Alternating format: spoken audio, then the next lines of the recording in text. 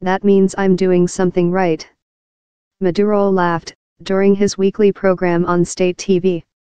The U.S. government, saying Venezuela has become a corrupt and repressive dictatorship, has widened individual sanctions on top officials including Maduro and also prohibited new debt dealings with Caracas.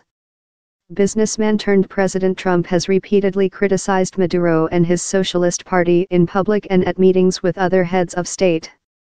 Donald Trump has become the head of the Venezuelan opposition, said Maduro, who has ruled the OPEC member since 2013 but seen his popularity plummet during an economic crisis.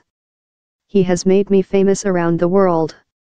Every time he mentions me, they love me more, Maduro added, saying he had been acclaimed by people abroad on his visit to nations who have all had frayed relations with Washington.